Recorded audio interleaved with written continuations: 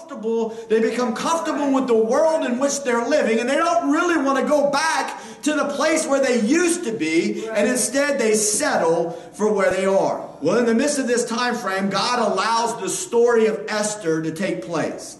And I want to be real clear about this, because this is why it's so important that I feel like God put this on my heart. I began to see, as the Lord put this one word, this one phrase on my heart, for such a time as this. That's what kept ringing in my spirit, for such a time as this. And as I began to study the book of Esther, I began to realize that at least what the Lord was showing me was that I began to see a prophetic outline, or a synopsis, if you will, of God's kingdom. So throughout the whole book of Esther, I want to tell you a little bit about the story of Esther, but I also want to bring to you, through this story, a prophetic timeline. I believe that God, see, this is what I understand about God and His Word. God is the greatest author that has ever lived. And He can use illustration and allegory in order to speak. His Word of God is so deep that you keep peeling back layers and peeling back layers, and you can never exhaust the Word of God. And the little bit that we have an understanding of, there's so much more there. But I need you to understand this morning that I'm believing that the book of Esther describes a prophetic timeline of the church age, but then moving into the changes that are going to take place. Hallelujah. The idea is that last week we saw the truth that a queen or a bride was called. Her name was Vashti. But she didn't want to come. But yet at the same time, there was another bride, another queen that ended up being called. Her name was Esther. She responded to the call of the king. And we took from that and we preached from that the truth that during this time, known as the church age, the call is going forward, but not everyone called will come. That's why I have John chapter 12, verse 37 up. Look at this. But though He had done so many miracles before them, talking about Jesus, yet they believed not on Him, that the saying of Isaiah the prophet might be fulfilled, which he spoke, Lord, who has believed our report? And to whom has the arm of the Lord been revealed? Therefore they could not believe, because that Isaiah said again, He has blinded their eyes and hardened their heart, that they should not see with their eyes, nor understand with their heart, and be converted, and I should heal them. These things said Isaiah when he saw His glory, and he spoke of Him. One of the things that the Lord has revealed to me is that it's not your job, son, in order to cause, you're not the Lord of the harvest. Right. He said, I've called you to sow seed, and I've called you to water seed, and you have called to work in union with me, to yoke up with me. I am the Lord of the harvest. You do what I've called you to do, amen, and let me be left up to the rest. Listen to me, child of God. Some people are not going to choose Jesus Christ as their king. The call is going forward, but some people will not respond to the call. Lord, help us to be like Esther. Help us to have the grace that we need in order to respond to the call. Listen, we're about to get into a scripture out of Esther that talks about the fact that she received favor and grace in the sight of the king. I want you to take a look with me. If you have your Bibles at home, if you got a notebook, you should go ahead and take some notes. You should go ahead and turn with us in your Bible. I hope you can see this on the screen that I'm trying to do for you. We kind of worked all this out so that you can hopefully see the scriptures on the screen. But look at Psalm chapter 5, verse 12. I'm talking to you right now specifically about the favor of the Lord, because I want you to understand how the favor of the Lord works. Amen. Look at Psalm 5 and 12. For thou, Lord, wilt bless the righteous. With favor wilt thou compass him as a shield. God wants to surround His people like a shield of protection.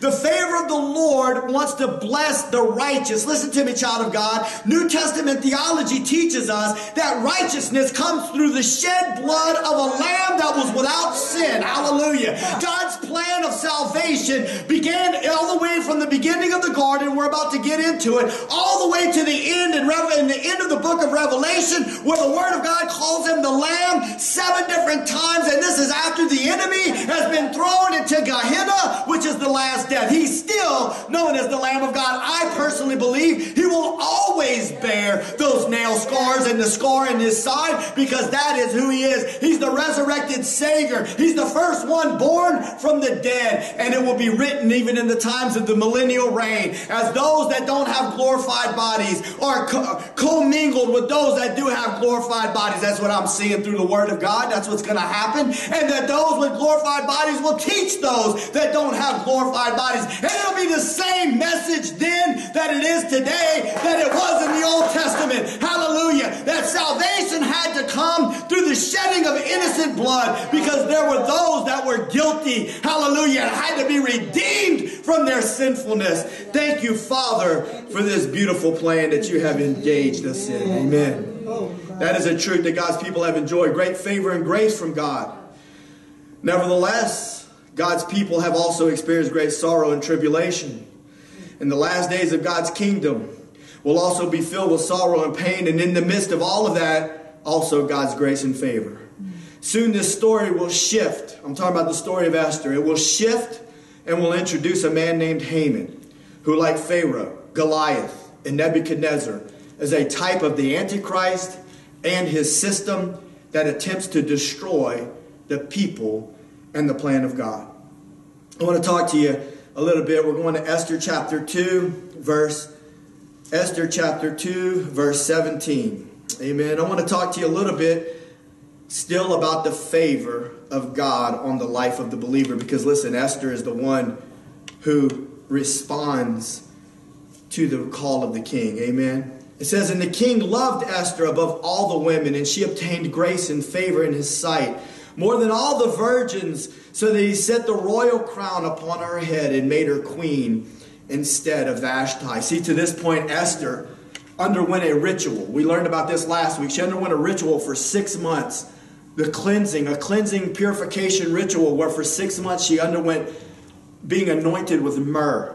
One of the things that we know from the scriptures is that myrrh represents death to some extent. Why does it do that? Because that is what they used to embalm dead bodies. That's part of what they used in the preservation of Jesus. That's one of the gifts that was given to Jesus by the wise men. Gold, frankincense, and myrrh, all representative of the calling on his life, that he would be a high priest, that he was the King of kings, and hallelujah, that he was born to die. That was the purpose that he was born for, was to die to set us free from the bondage of sin. So she underwent this period of purification through this myrrh, but then there was another 6 months where she was anointed with sweet fragrances. I got good news for you, child of God. Because listen, yes, the cross is an instrument of death. And Romans chapter 6 says that the believer dies with Christ upon faith in Jesus Christ and him crucified. The believer dies with Christ. He's buried with him. But hallelujah, that's not the end of the story. You're resurrected to newness of life, and you have access to grace and the power of the Holy Ghost flowing in your life, strengthening you, hallelujah,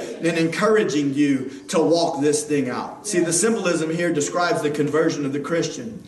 More explicitly, once again, that myrrh and that resurrection, that sweet fragrance represents the grace and favor that flows through Christ into the believer's life.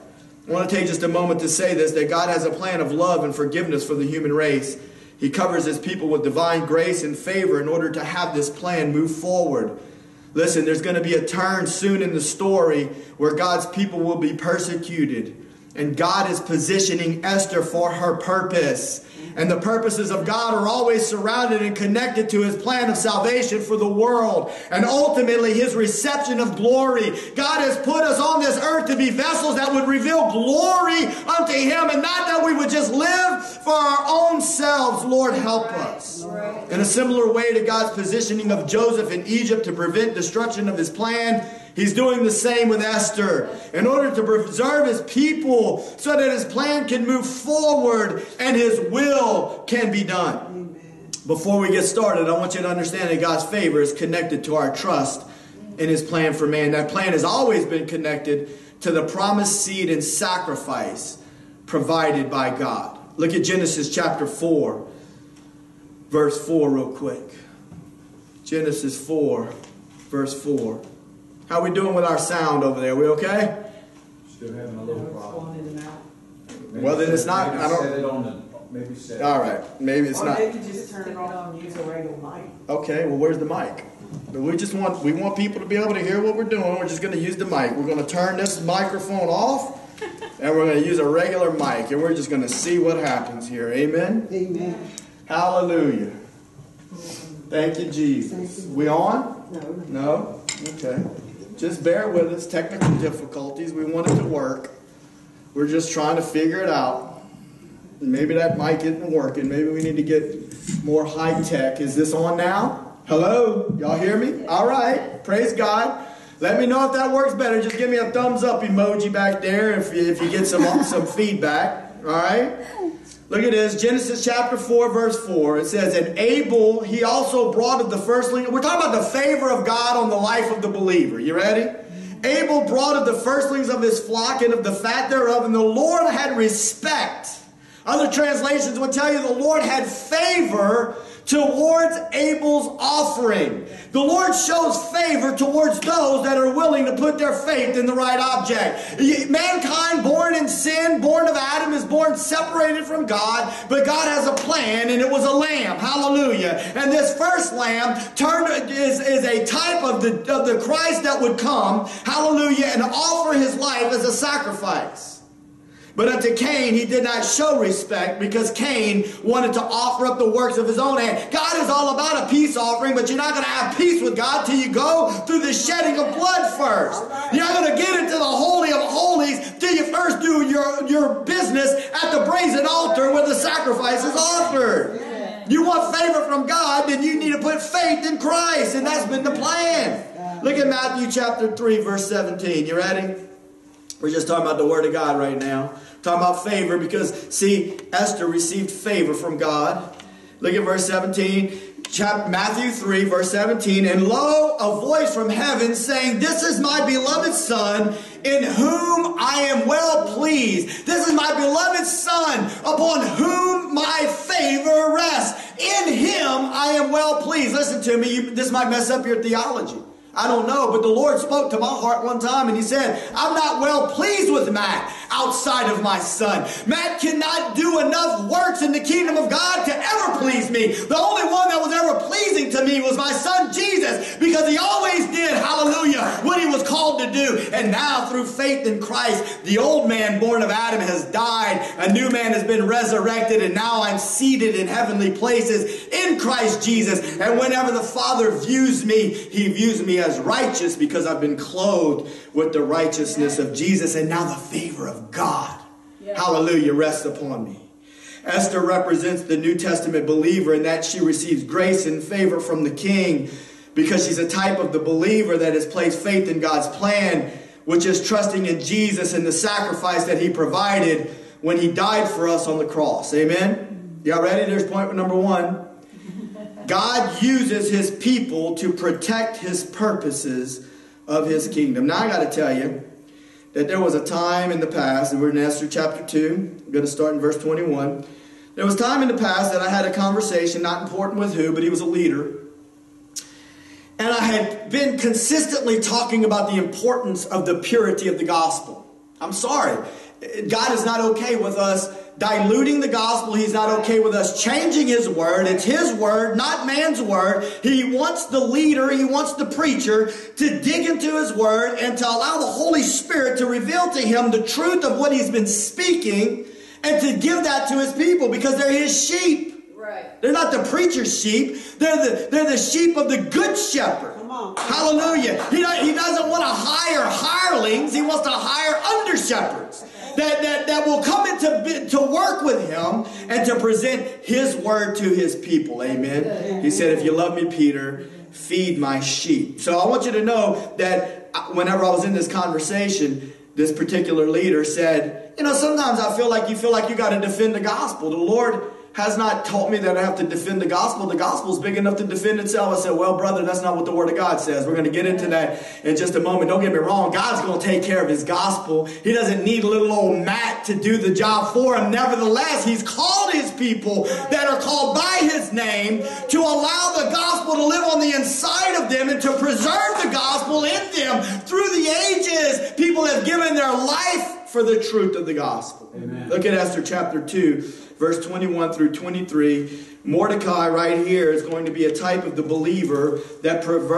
preserves the king's kingdom. Amen. Look at this. In those days, while Mordecai sat in the king's gate, two of the king's chamberlains or servants, Bigthan and Teresh, of those which kept the door, were wroth, or they were angry.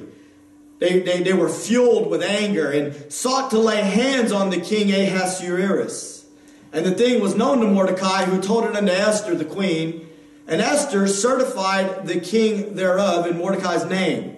And when inquisition was made of the matter, it was found out, therefore, they were both hanged on a tree, and it was written in the book of the Chronicles before the king. Now listen, I think we got one more installment to this series. And next week I want to remind you of this, that it was written in the Chronicles of this king. I'm not talking about the Chronicles in the Hebrew Bible, but in the Chronicles of these Persian kings, it was written down for remembrance. Because God's always working on your behalf. I got to tell you, you just got to trust me. Next week when we do the last installment, you're going to see God is working in advance on your behalf. People may be trying to trap you. People might be trying to mess you up and throw a stumbling block in your way. But I'm here to tell you that God is on your side. Hallelujah. He is your defender. He is your strong tower. He is your refuge. And He's already working behind the scenes when you can't see Him working. Amen. These men wanted to kill the king and disrupt his kingdom. The same is true for the forces of darkness. They want to destroy the works and the plans of God. There's an ongoing attempt by Satan to change the context of God's word. Little by little, through newer translations and seeker-sensitive dilution of God's word to make sure we don't offend people, the enemy is trying to destroy the kingdom of God, and God uses men and women of the faith to contend for the faith. In this turn in the story, Mordecai represents the believer that does the right thing to protect the king and his kingdom. This is part of the purpose that God has placed in the hands of believers on earth, both in the old and in the new covenants. God has placed His people on this earth to represent Him and His word. It could be said that we are used in a sense that His word would be preserved in us for the world to see that it's true. You ready? Jude chapter 1. Verse 3. I'm using a lot of scripture this morning. I hope you're with me. I would like to use the scripture to back up what we're talking about here. Amen. Because we're not going to preach something that you can't prove out the Bible. Amen. Allegory is fine. Illustration is fine. But if it can't be backed up, then we got a problem, right? We're not preaching the truth. Amen. It says right here in verse 3, Beloved, this is Jude, the Lord's brother, one chapter letter.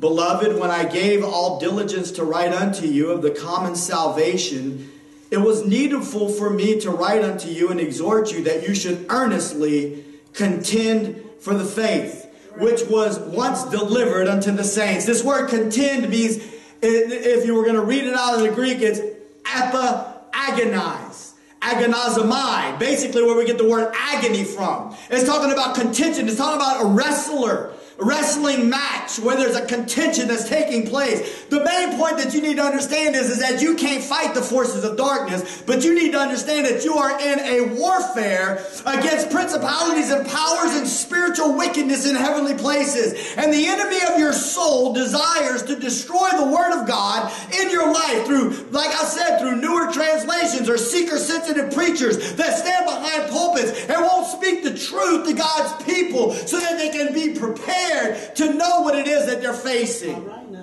Oh, we're not done yet. Let's look at this. 2 Timothy chapter 4.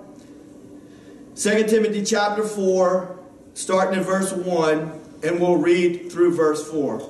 He says, I charge thee, therefore, before God, this is the Apostle Paul writing to the young pastor Timothy, and the Lord Jesus Christ, who shall judge the quick and the dead at His appearing in His kingdom. Preach the word. Be instant in season, out of season, reprove, rebuke, exhort with all long suffering and doctrine. The word doctrine is not a bad word, church. It simply means instruction. The instruction of God. For the time will come when they will not endure sound doctrine. But look at this. Instead, they will, after their own lusts, heap, in other words, make piles to themselves of teachers because they have itching ears. The idea there is that they want pleasant words. Right. Speak pleasant words to me. Speak words that make me feel good, preacher. The Word of God will make you feel good when your heart is right with the Lord. Amen. They shall turn away their ears from the truth, and they shall be turned unto fables. Lord, help us in this time. Mordecai is a type of the believer, and he's protecting king and kingdom. Look at 1 Timothy chapter 4, verses 1 and 2. It says it right here. Now the Spirit, not Matt, the preacher, not Brother Kirk, the prophetic anointed. No. The Spirit expressly says this, that in latter times some shall depart. It means that they're going to walk away from. I'm sorry, Christian, you can't walk away from something that you were never part of. So that tells me that there's danger in losing your salvation. If they were never connected, they couldn't walk away from it. It says they will depart from the faith. Why? Because they gave heed to seducing spirits and the doctrines of devils. Oh, Lord, help us. Let us be aware that the forces of evil desire to ruin and to corrupt the word of the Lord. We know that he doesn't win in the end, hallelujah, because he told Peter, he said that upon this rock, upon this true revelation that you have received, I will build my church, and the gates of hell will not prevail against it. Amen. Hallelujah. I'm going back to Esther. Thank you, Jesus. Esther chapter 3. We'll get into that in a second. But listen, I want you to know that up to this point in the story, we've seen a connection to the church age. The way I see it is that from the beginning of the story, the king held a feast. We learned that. And he invited his bride to come, but she refused to come. And instead, what did she do? Do y'all remember from last week? She celebrated her own feast. I would imagine if I had to, I wasn't there, so I don't know. But I would imagine that if I would have been there, her feast probably looked eerily close to what his feast looked like. I would imagine that both of the feasts looked like, a feast. Might have been hard to determine the difference between the two if you weren't really looking. And what I'm trying to tell you is that just because it calls itself the church doesn't mean that it's the church. Just because they're saying that they're preaching the word doesn't mean that it's really the word. Instead, she celebrated her own feast. And from that standpoint, there was a decree that went forth that the king would find himself a bride that wanted to love him and wanted to serve him. And from there, we see the truth of the church age. Once again, I know I'm repeating myself, that the call of God has been going forth along the way. There have been some that have heeded the call and others that have rejected the call. And we also, in the life of Esther, see the importance of hearing the voice of God and having a teachable spirit. Remember that? She listened to her cousin Mordecai. He told her not to reveal who she was, who her people were until the appointed time. It's about to be the appointed time. It's about to rise up, and it's about time to speak. Not to keep your mouth shut. There's a time to be quiet. There's a time to stand up and to speak. Hallelujah. But there is coming a day when there will be a great shift in the world. This world will be so drastically changed that it will look nothing like it did previously. Enter the introduction of a new character. Remember, we have some characters here, and originally our characters, the way that they played out was that King Ahasuerus represented the king. He had a kingdom. He represents Jesus, the King of Kings and the Lord of Lords, right? We had Vashti. She was the one that heard the call, but she refused to come. We have Esther. She represents the child of God that hears the call and submits themselves to the plan of God and willingly comes to bow themselves to the will of God. We have Mordecai. And in the last part of the story, he represented the Spirit of God that would lead and guide Esther in the right direction. But now we have the introduction of a new character. His name is Haman.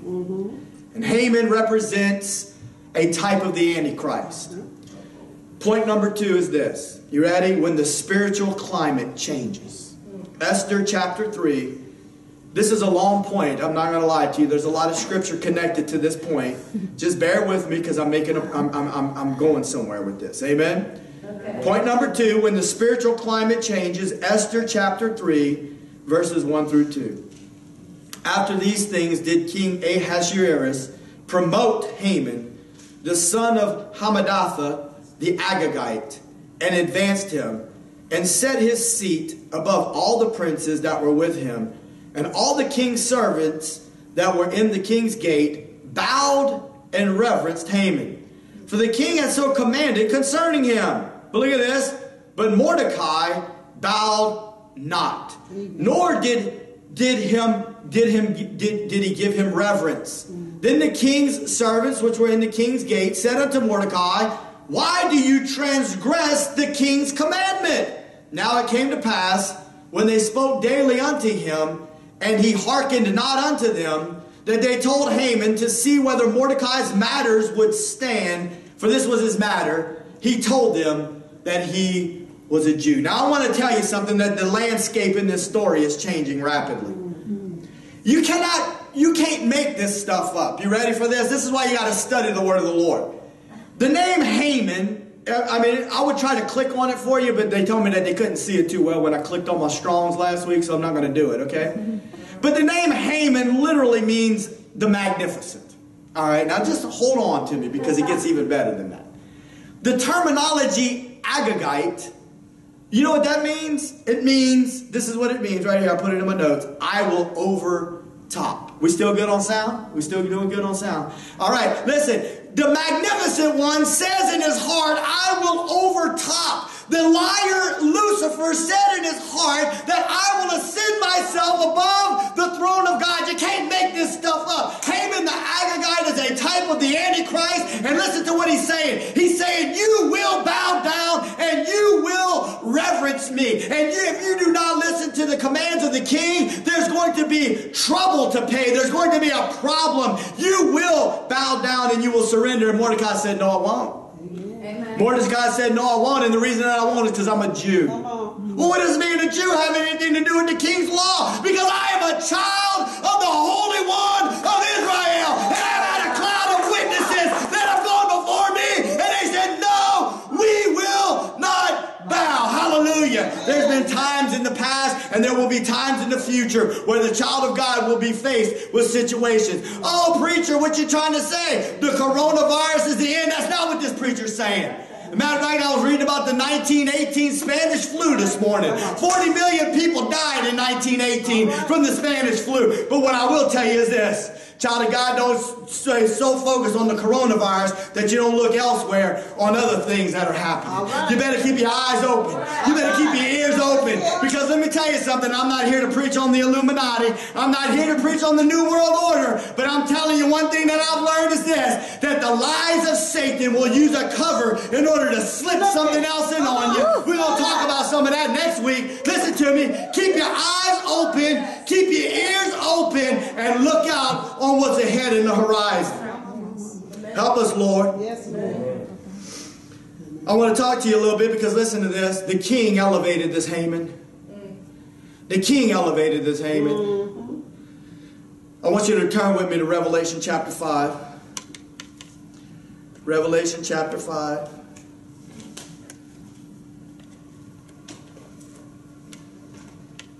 When I say we're going to talk about the Illuminati, I'm going to talk to you about things straight out of Scripture that describe the plans of the enemy. Let me make that clear.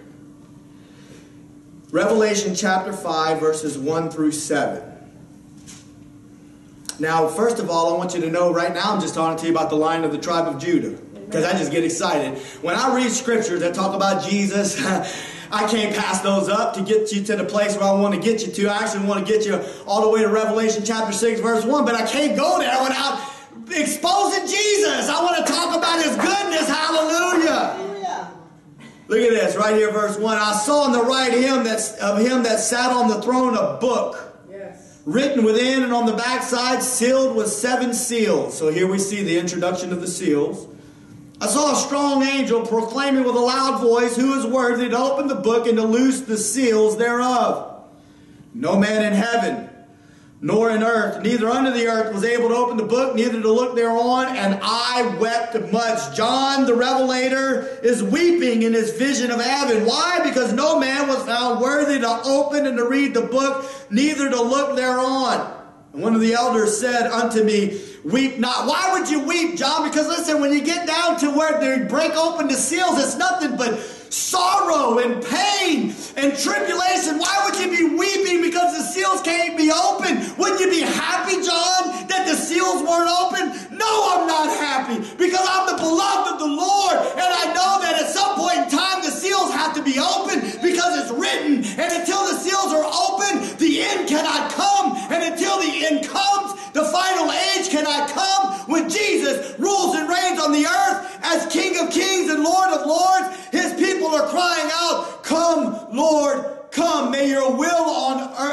may your will on earth be done as it is in heaven. There's no rebellion in heaven right now, child of God.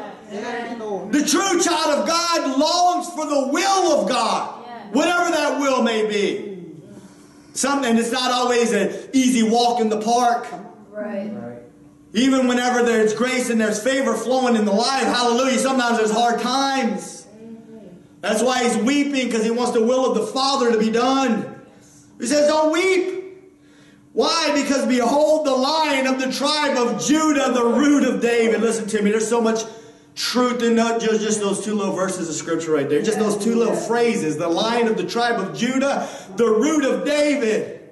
I don't have time to go all the way back to Genesis chapter 49, I believe it is, when Jacob laid hands on his sons and said, the scepter shall not depart from Judah till Shiloh comes. In other words, the king's staff will rest in the hand of the seed of Judah, which ultimately was David, which ultimately was Jesus, and hallelujah, he prevailed. Amen. He's prevailed to open the book, to loose the 7 seals thereof.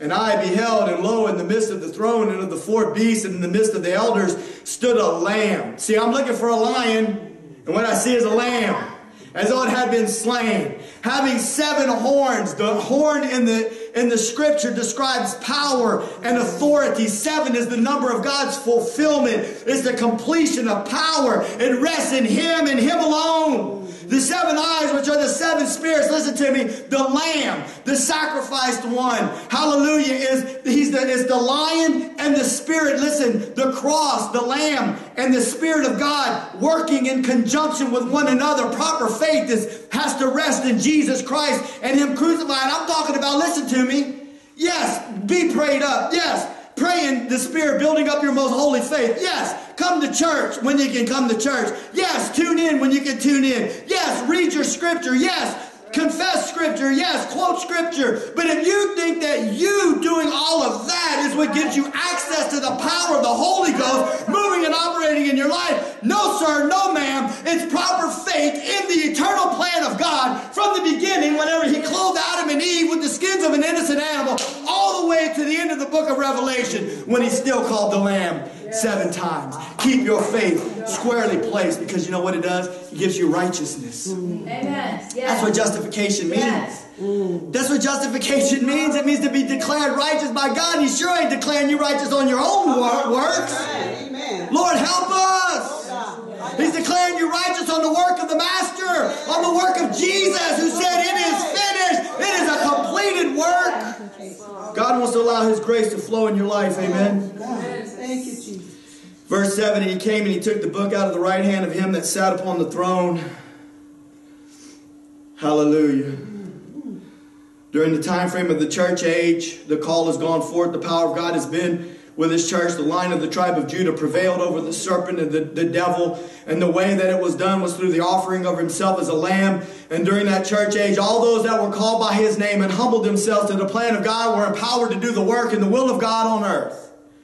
The Lamb purchased the souls of men. The Lamb gave His life so people could live with God for eternity. And the message of the Lamb went forth, and the call was made for sinners to come. And the Esthers heeded the call, and the Vashtis rejected the call. And now the end of the age is here in this chapter of Revelation. And now it's time for the seals to be opened, and they must be opened because it's part of God's plan. In order for there to be a millennial reign of Christ, there must first be great tribulation released upon the earth. That's the word of the Lord. Amen. There must be this last time of pain and sorrow, of great tribulation. It must be because it's written. It must take place. And the only one who is worthy to open and release the seals is the Lamb who was slain. Yes. So what are you saying, preacher? Are we in it? No, that's not what I'm saying. I'm trying to tell you, though, it's going to look something like this. It's going to be worse than this, probably. Amen. Lord, help us. Verse 8. And when He had taken the book, the 4 beasts and 24 elders fell down before the Lamb, having every one of them harps and golden vials full of odors or fragrances, which are the prayers of the saints. And they sung a new song, hallelujah, saying, You are worthy to take the book and to open the seals thereof, for you were slain, and you've been redeemed. You have redeemed us to God by your blood, out of every kindred and tongue and people and nation. And you have made us unto our God kings and priests, that we shall reign on the earth. One day you're going to rule and reign with your king. Hallelujah. And I beheld and I heard the voice of many angels round about the throne and the beasts and the elders. And the number of them was 10,000 times 10,000s and thousands of thousands, saying with a loud voice, worthy is the Lamb that was slain to receive power and riches and wisdom and strength and honor and glory and blessing. He's worthy. Amen. Is he worthy in your life? Hallelujah. Now listen, we're going to fast forward to chapter 6 because this is where I was trying to bring you. I had to exalt the Lamb though. Amen. You ready? I'm going to exalt the Lamb. I'm just going to talk real quick about this Haman. You ready? Because listen to me, in the story of where we are in Esther, this is why this is a prophetic timeline. This is why this is an outline to explain to you the kingdom age. And what's going on here is that this Haman is a type of Antichrist. He was elevated by the king and he demanded that people worship him and bow down before him. It says in chapter 6 verse 1, and I saw when the Lamb opened one of the seals. This is the first seal that's open. You ready? And I heard as it were the noise of thunder, one of the four beasts saying, come and see. And I saw and behold a white horse, and he that sat on him had a bow, and a crown was given unto him, and he went forth conquering and to conquer. Now I don't have time to really break this down, but I'm just going to say a couple of things real quick. First of all, this cannot be Jesus, because Jesus comes back in Revelation 19 at the end of the age. Then he's riding on a horse. Revelation 19, 11 through 16. On his thigh it's written, he is the King of kings and the Lord of lords. He's riding on a white horse. He's clothed in a vesture dipped in blood, because he is the Lamb that now is the Lion of the tribe of Judah. He's not coming into town riding lowly on a donkey. He's coming back like the King of kings, riding on a white stallion. There's a sword that protrudes out of his mouth, through which he will slay the nations that have tried to overcome the will of God and the kingdom of God. That's at the end of the age. This is the beginning of the tribulation. But he's on a white horse. He's a counterfeit. He's a counterfeit Christ. He's an anti-Christ. He's the opposite of. He's got a bow, but he has no arrows. He's coming with peace in his mouth. But his peace that he speaks is a lie of peace. It's just like the lies that are spoken in the world today that say, oh, we just need to all coexist. We need to all coexist. We need to all be okay with everybody's belief. Listen, I ain't trying to change your belief if you don't want your belief changed. But if you're going to ask me whether or not I think it's okay for you to put your faith in Buddha, then no, I'm not going to tell you that, because that's not what the Word of God tells me. Buddha never died on the cross for your sin. Buddha's bones are still in Vietnam. You can go and see them. I'm here to tell you, you won't find Jesus' bones, because he conquered death, hell, and the grave. He paid the penalty for sin. Hallelujah. And he resurrected from the dead. Oh, yes. Hallelujah. So there's lies that are spoken, and he's going to come saying that he's coming in peace, but his peace are the peace of lies. It's going to result, but he's given a crown. He was given authority. Just like Haman was given authority by the king of that day, this king is given a Stephanos, the victor's crown. He's given a time where he can go forth and he can conquer. And once this seal is open, you see other seals that follow. The red horse, which is wars and rumors of wars. The green horse, which is death. And in the midst of all of that, there's famine and there's pestilence and there's all kinds of things that are happening. I believe there will be a time of sorrow and tribulation on this earth before the rapture takes place. Listen to me, child of God. I hope I'm not messing up your theology with this either. Listen, I feel like the Lord has been putting it on my heart for quite some time. And I'm not talking about pre-trib, mid-trib, post-trib. I'm not even talking about that right now. What I'm trying to tell you, that this scripture describes a world leader that is a counterfeit. And I'm here to tell you that he's coming at the beginning of this period. And I'm here to tell you that he will deceive the world. And in order, the scripture says in 1 Thessalonians 5:3, they say peace and safety, and then sudden destruction will come upon them. What I'm trying to tell you is that for them, to anybody to be willing to sign a peace agreement in Daniel, in the book of Daniel, there's going to have to be chaos in order for them to want to receive peace to begin with. And Daniel clearly literally says that in the midpoint of that 7-year period is when the peace treaty is broken. So what I'm trying to tell you is this, is that in order for the world to cry out and say, give us peace, there's going to have to be chaos and confusion upon the earth. And listen to me, child of God, the Apostle Paul got his head cut off. Mark was dragged behind a chariot through the streets of Egypt. Thomas was run through with a Brahmin sword. Don't tell me that the children of God may not have to face some things. We have been, you know what we've been doing? Listen to me. We've been sitting back in the American church eating cotton candy with our feet up, thinking that nothing ever could touch us because we were Americans. Listen to me, child of God. We better get a hold of it. We better realize, yes, you might get sick. Yes, you might die. Yes, you might be persecuted one day, even unto death. But hallelujah,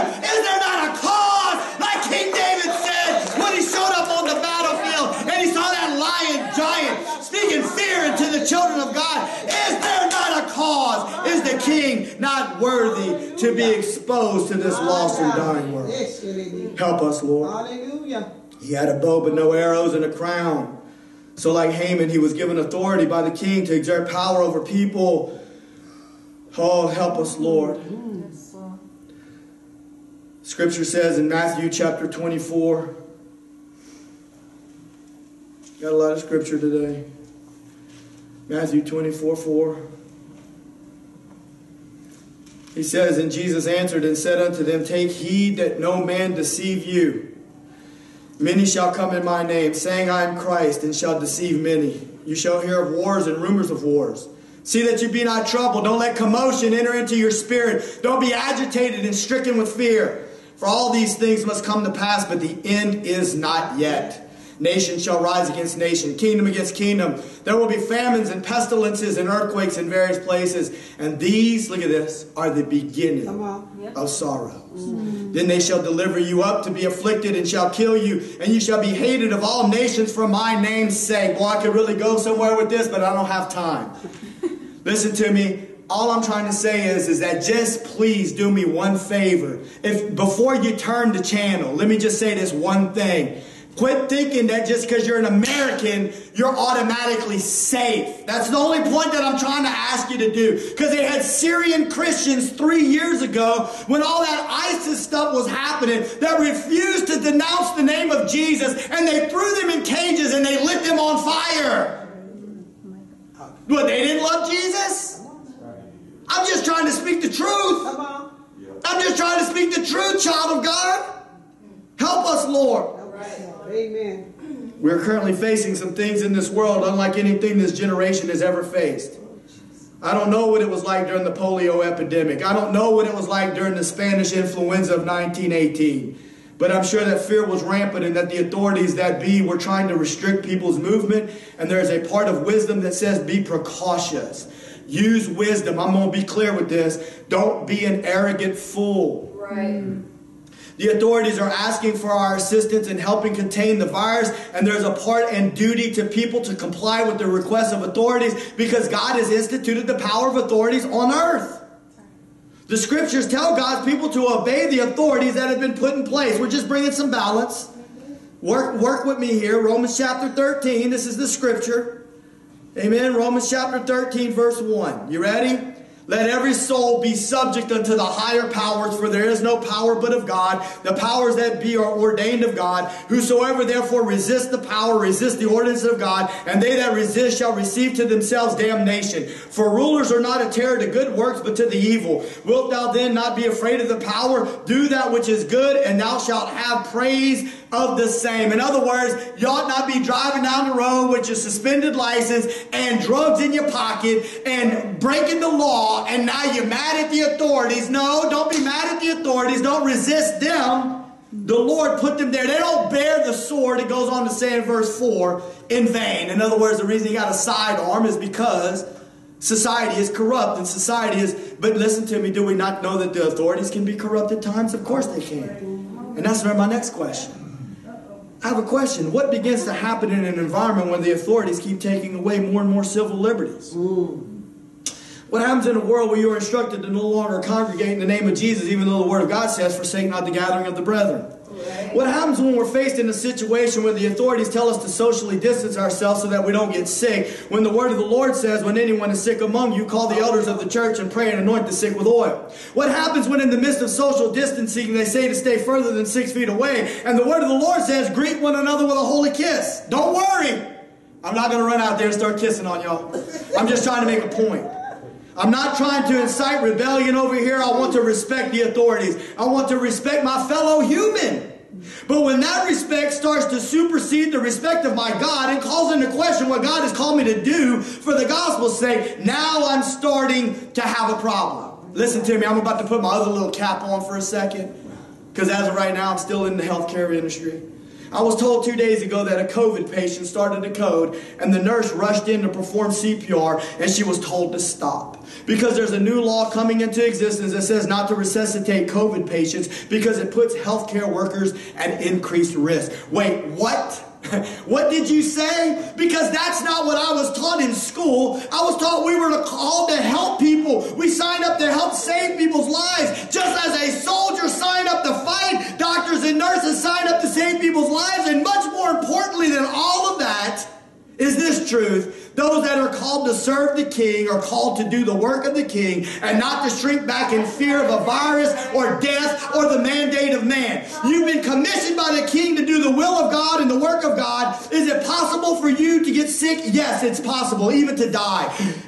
Yes, but your life is not your own. You've been bought with a price. The price was the blood of Jesus, and we either believe this story or we don't. So be careful, but not anxious. Precautious, but not paralyzed. Put your mask on.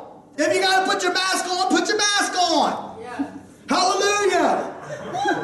I'm not making a joke. Don't think that I'm making a joke. I'm being serious. If you got to put your mask on, put your mask on. I'm not saying that I can't breathe with this mask on right now. I'm not saying that the reason that China's numbers are lower than ours is because they're wearing the mask. That's not what I'm saying. They might even be lying about their numbers. But they got 3 times more people than us, and now we got more cases than they do. They might look silly and full of fear. I'm talking about being precautious. What you going to do if the brother, you're walking down the street and he says, I really need prayer, but I don't want you to pray for me because I'm fearful that you might not be showing symptoms. So if you had a mask and some hand sanitizer, then I would let you come over here and I would let you lay hands on me. What you going to say? Oh no, brother, you're not going to restrict my faith. No, you're going to put the mask on, you're going to put some hand sanitizer on your hand, and you're going to pray for the brother. You're going to pray the prayer of faith, and you're going to believe, hallelujah, that he's going to be healed. All right, amen. Listen to me, child of God. Don't get so arrogant in our faith that we can't be used of the Lord. Be precautious once again, but not paralyzed. Let's do the work of the Lord. God's called us, hallelujah, for such a time as this. Yes. In the story, we have a shift. Haman is the type of the Antichrist, the system of Antichrist, otherwise known as Mystery Babylon, says you will obey, you will bow, you will give reverence to this Haman and Mordecai, and the child of God says, I will not bow. The reason why you ask, because he was a Jew, he belonged to God. He had access to the Word of God. He had a cloud of witnesses that had gone before him, and he refused to bow. He's not the only one. Daniel refused to bow, and he survived the lion's den.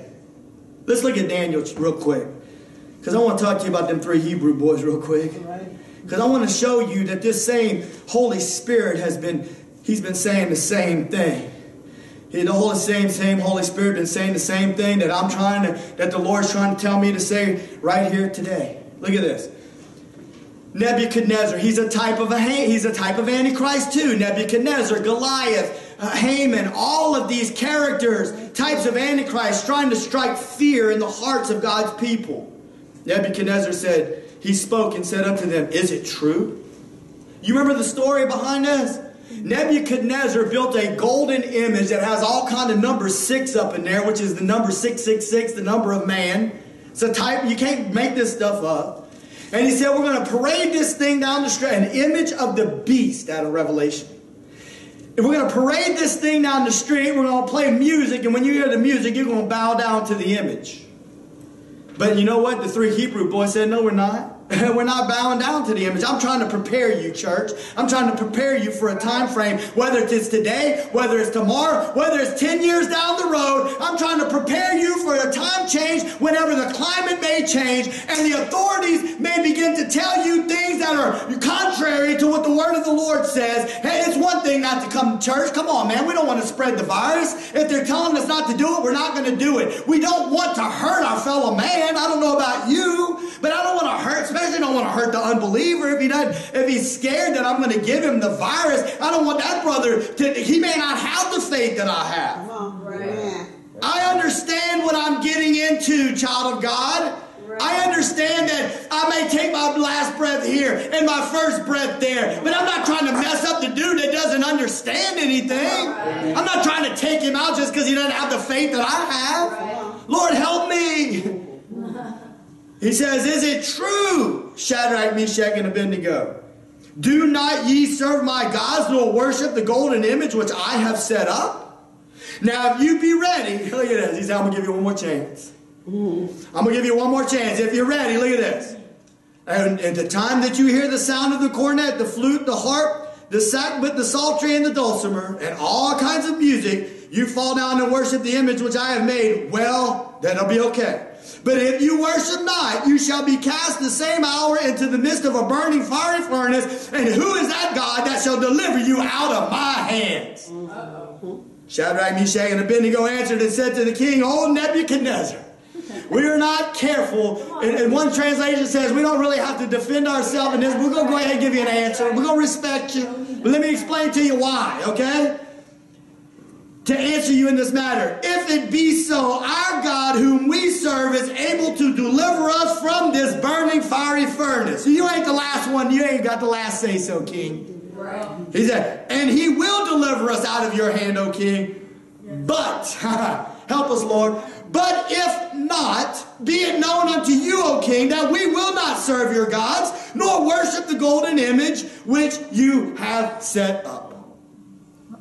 Even if he doesn't deliver us, king, we're not going to bow down to Mystery Babylon system of Antichrist. Where Mordecai's not going to bow down to Haman. Why? Because he's a Jew, because he's a child of God, and there's only one that's worthy to be worshipped. There's only one that's worthy to be reverenced. Hallelujah. Look at this. Look at verse 19. Look how quick society will change on you. Ready?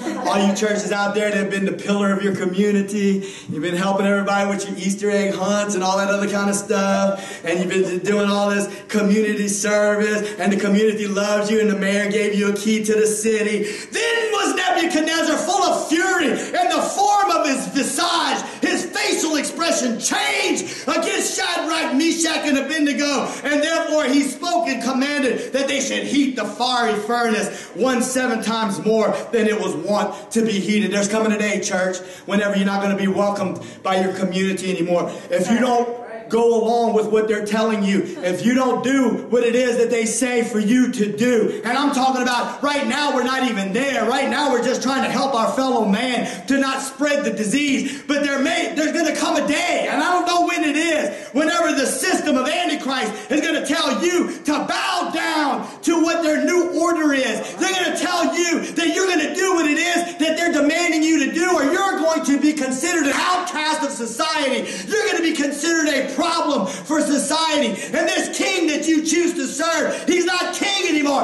No, it's a lie from the pit of hell. And I'm here to tell you, you cannot bow, child of God. That's right. You cannot bow. It's the truth of the gospel. Hallelujah. So we've been taught by the word of God that we are to repent and submit to the authorities and powers that be, because God has allowed powers to be put in place in order for evil to be contained. However, through the ages, the powers that be have attempted to elevate themselves above the throne of God. All these occurrences, the spirit of Antichrist has shown itself. So the people of God in those days were faced with a challenge, and they withstood the system and gave the church an example of what is to happen should we ever face such an occurrence. That's it, amen.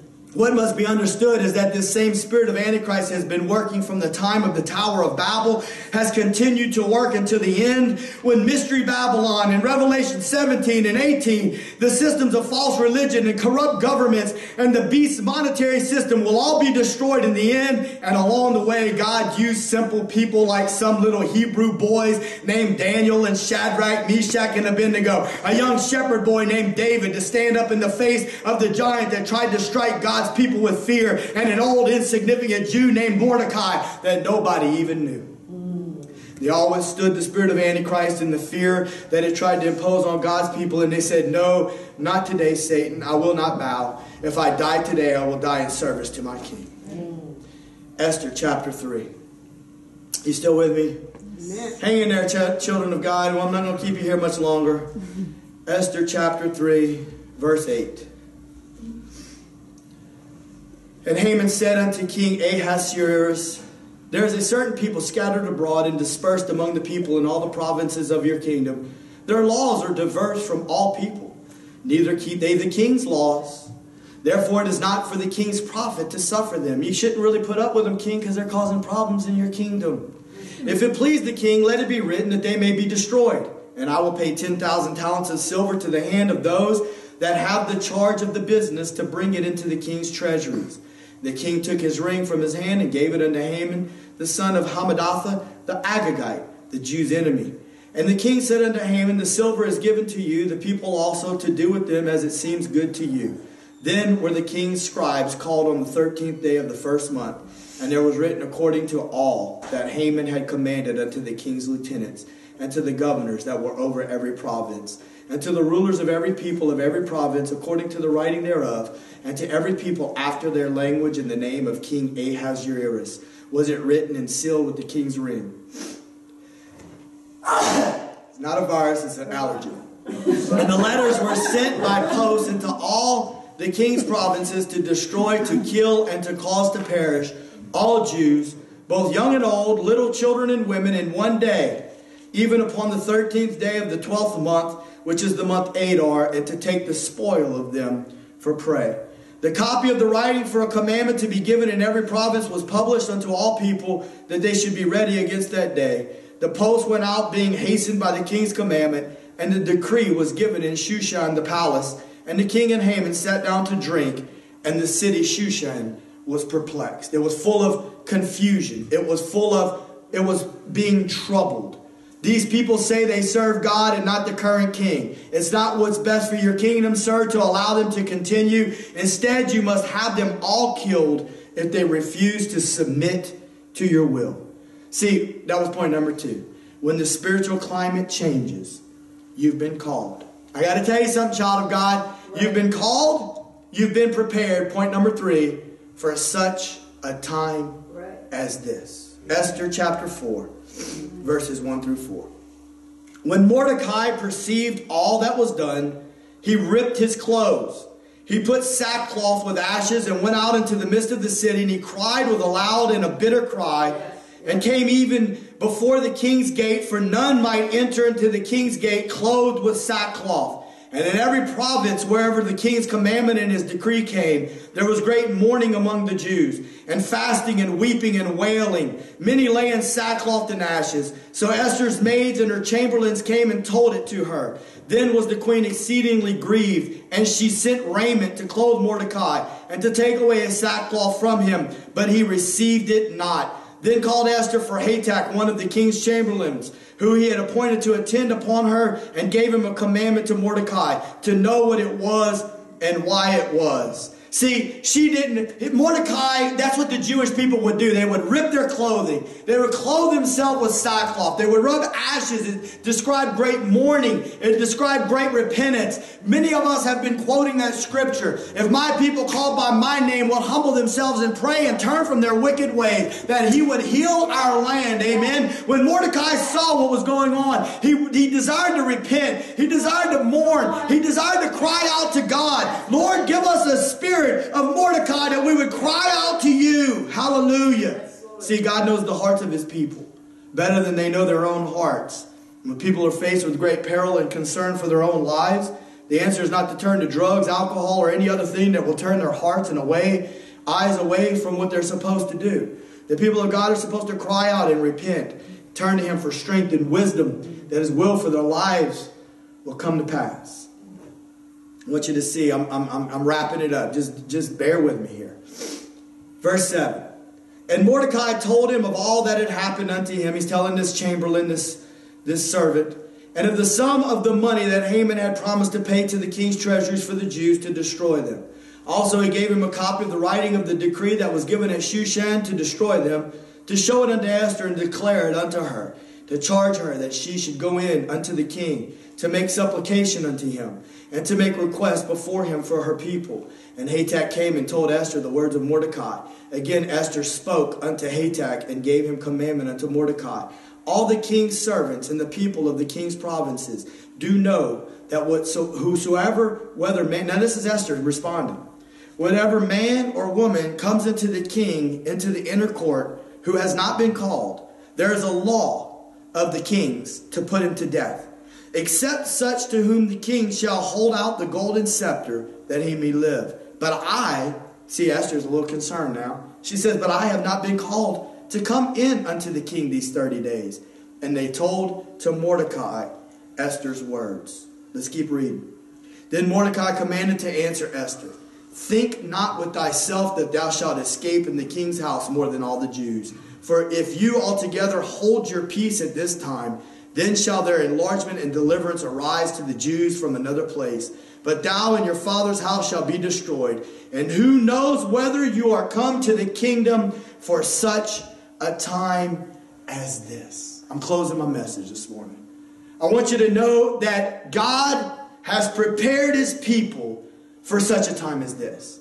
A couple of points to be made before we close this week's message. Number one, God will find a vessel that He can use to proclaim His news in His kingdom. Yes. The enemy will always attempt through fear to shut the mouth of God's servant. I was remembering as I was working on this message 15 years ago.